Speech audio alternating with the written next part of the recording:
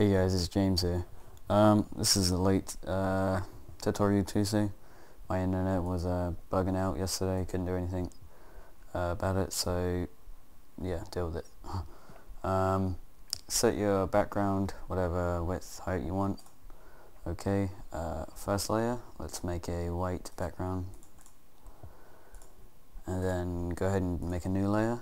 Go to the ellipse tool, and let's make this black, because make it sort of biggish, because this is going to be your back layer, and that's not black.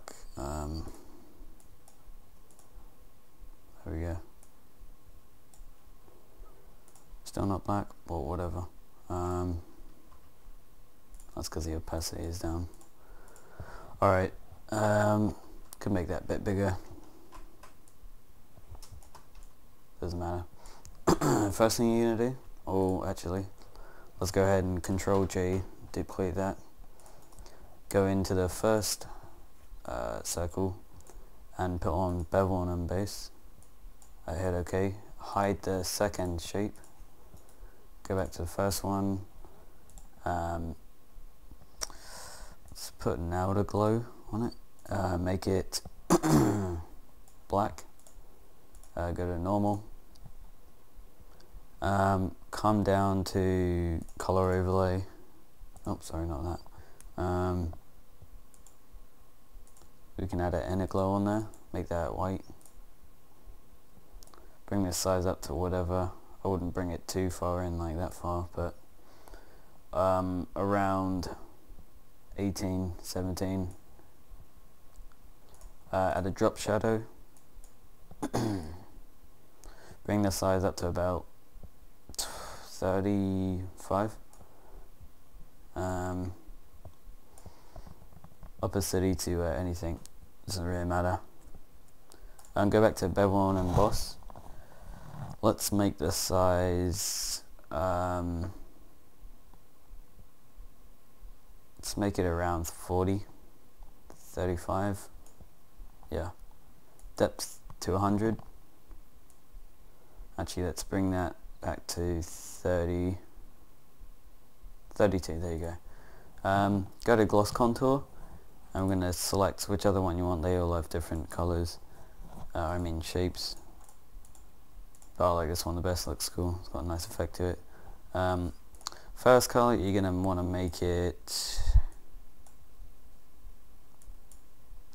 near dark grey, and then second color, let's make that a light white. Yeah, okay. Alright, we're done with that for now. Unhide the other layer. Just kind of bring it in a little bit so the light, it's kind of matching the outer ring.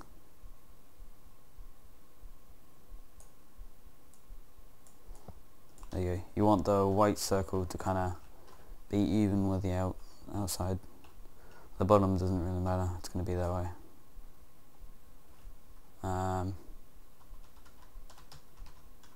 Right, looks good right there. Let's bring that under the first one. So it's got a kind of indent type thing.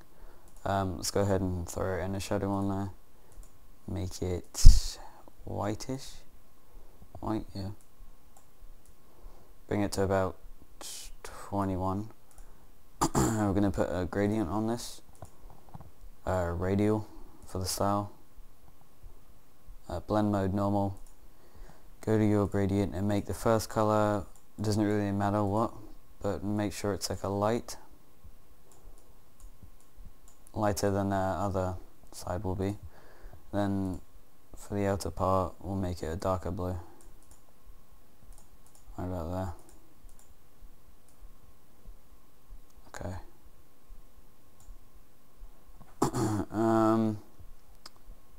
Can put in a glow on it.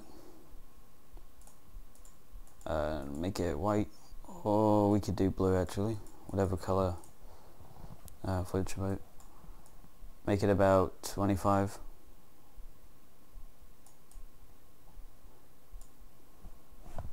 screw it, I'll just type it. And that should be good for now. We can... no, never mind. I'm actually going to bring that above first layer, my bad. Next, let's do the text.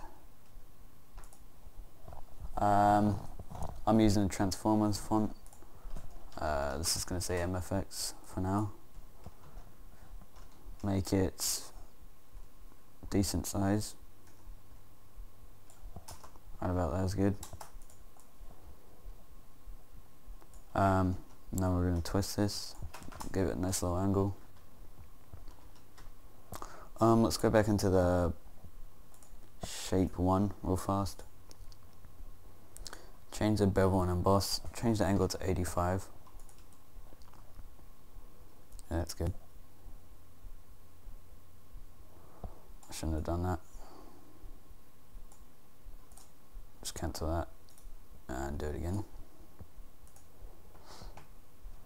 Yeah, angle to 85.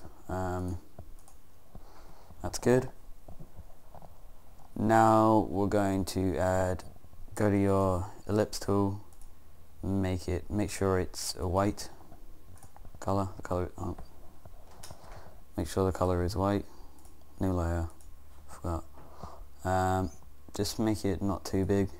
It's going to be the top for a nice little glow. Right about there.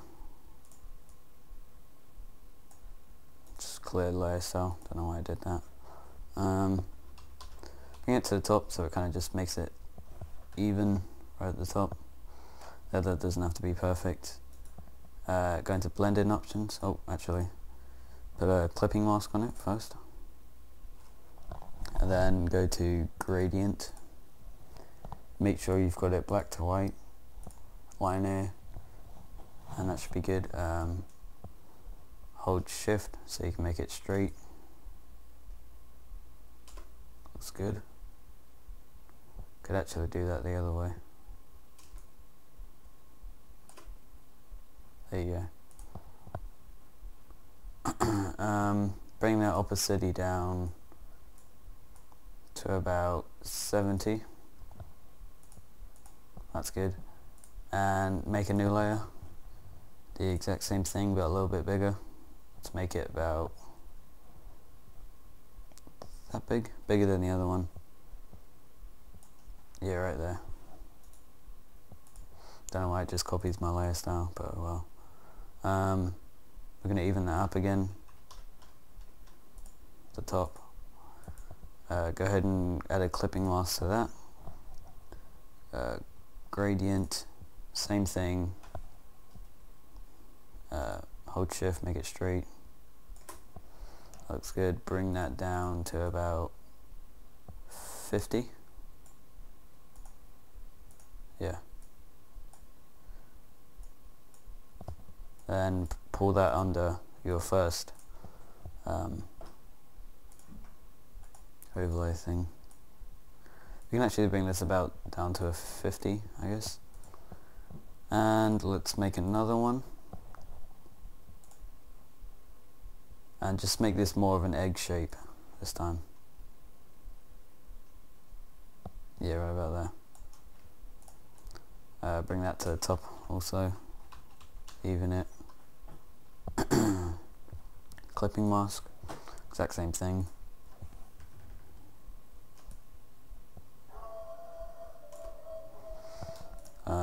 Bring that down also. 50. Well, that's, yeah, 50.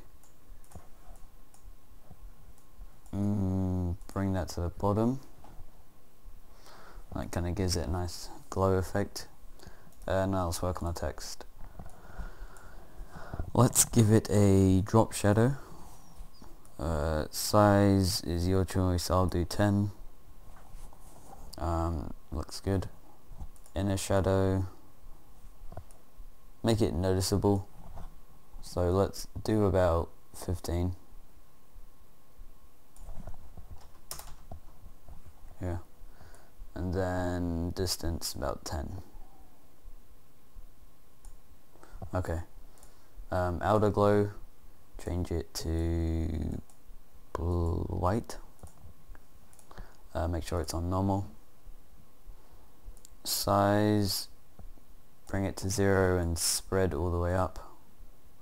Actually bring the size to about 1.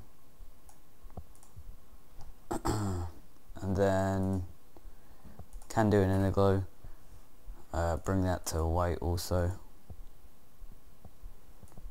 Size, I would make it quite low, about 5. That to normal also. Can put a bevel and emboss on it if you want. Looks somewhat better. Yeah, I guess you could leave that on. That's all for that. Other than that, I think you're good. Quite simple actually. I mean, to make one like this, you also got to have a gradient, all that, and then textures in the middle, fade it, and just do the circle thing like we did on ours. 3 circles. That one only has 1 though. Circles are optional, they're up to you. Just gives it a better glow type, glossy type thing, I mean actually. But yeah, that's guys. Thanks for watching.